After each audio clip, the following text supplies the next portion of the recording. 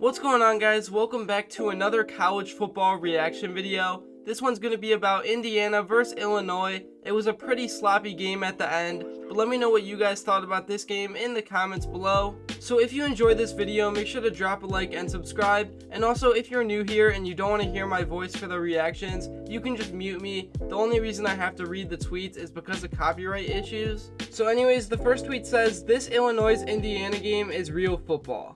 Indiana is gambling on defense. This is where you hit them with a play action pass downfield. I don't think either team really knew what they were doing down the stretch. They both were playing sloppy." Next, Illinois is really working hard to give this one to Indiana. Oh man, Tommy Devito throws a pick. Indiana takes over at its own 8-yard line. Indiana versus Illinois is just an awful football game. It's funny that one person said they like real football and the next person said it's awful. I personally think it was pretty awful. Those teams didn't know how to execute down the stretch. Indiana's defense is giving it yet another opportunity. Defense has been fun to watch. Next, it's remarkable how much Illinois has tried to give Indiana this game and they refuse to take it.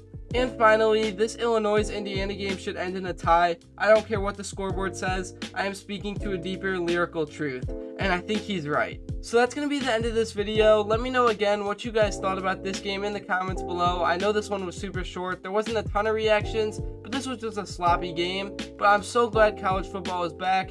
Anyways, I'll see you all in the next one.